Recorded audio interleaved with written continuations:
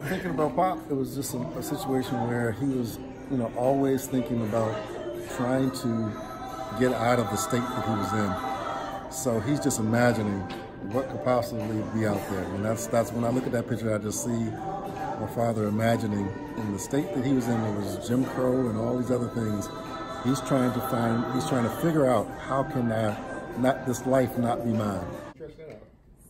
And then we'll go. You ought to be out in that field working, bringing home some money. Not like school don't matter. It's just a waste of time, if you ask me. I'm playing the role of the mother. I'm the mother in the play. And so when you think about doing this, Lucille, yes, you playing Darrell's mother, who married? I'm playing Darrell's grandma. Do you want my real voice or the play? The regular voice. Think about the roles of women through the years, grandmamas and stuff. What you want to say? Were important then and are still important. The knowledge they have, they can pass it on down to the generations to come. And so to me, Black history is a story of mothers and fathers and people. Absolutely. We cannot keep the mothers out. A lot of the mothers were they had the matriarchs of the family, and they were the ones who really had the strength to encourage the father, and they are the glue that held the family together. Both call me Edie. And when you think about Black history and stuff and the role of the mother and the woman, how important is this to you to be part of something? I think it's very important because she was like Darrell's lifeline, because she took him after they took his mother away.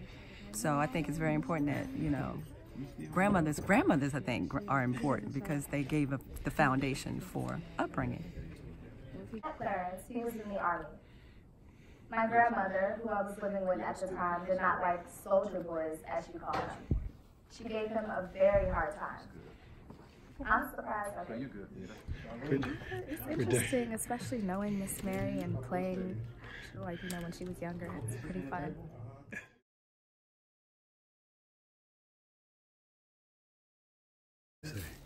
Oh, it's awesome to be a part of it.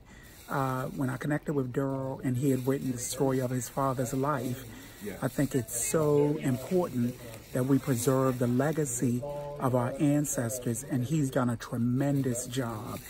Generations to come will be able to read this book and see a piece of living history. Happy and sad on the same day.